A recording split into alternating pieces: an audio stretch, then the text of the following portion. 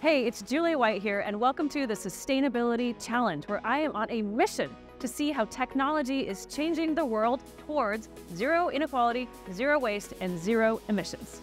And that's where Dayna Eberhardt comes in. She's the Chief Human Resources Officer at Mod Pizza. Welcome, Dayna, and thank you so much for being here. Thank you. Thanks for having me. Now, here on the Sustainability Challenge, where for Mod Pizza particularly, they focus on zero inequality, right? And the work you're doing around people sustainability. So what does that look like, and how did that start?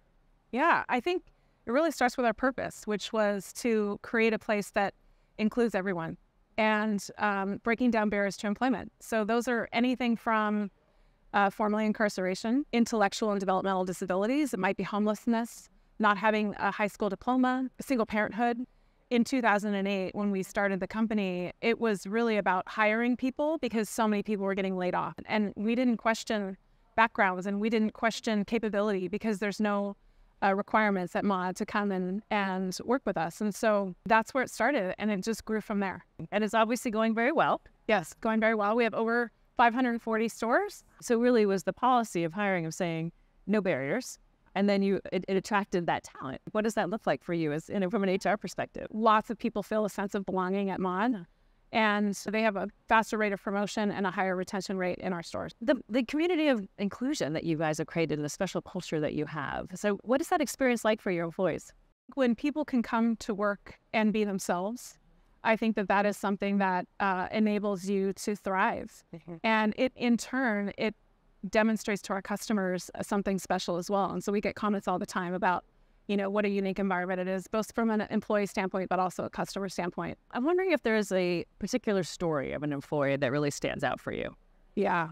There's a story that I was told by one of our current store managers who, when she first came to Mod, she was right out of prison and came to Mod for a job and felt very apprehensive and nervous. And she still had an ankle bracelet on. And so she was under house arrest. And she came in, and one of her coworkers also had an ankle bracelet on.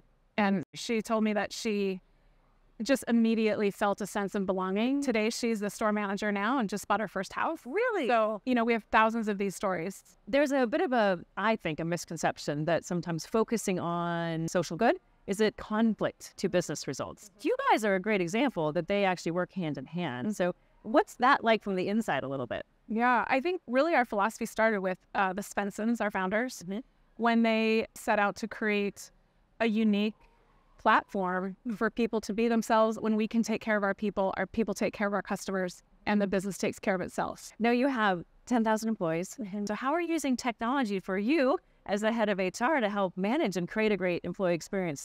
We definitely need to rely on technology with that many people. I mean, we have a very distributed recruitment process as an example. So it all happens in the field and not at our corporate headquarters. We have 400 transactions a day with transfers and hires and exits and all of those things. And so technology is something that not only helps our managers accelerate the process of hiring, but help our employees move and grow through our systems as well. Looking forward as a head of HR and people sustainability, what do you see? What are your things as you think about the future of Mod? Oh, I hope that we can continue to break down barriers to employment. Is really about who we can be and how we come to work and provide for our families and make a better place. Right. And continue to be one of the most successful pizza chains on the planet. It's amazing that you can do all of that at once. Dayna, thank you so much for hosting us here at Mod Pizza. You're welcome. And thank you for joining the Sustainability Challenge. See you next time.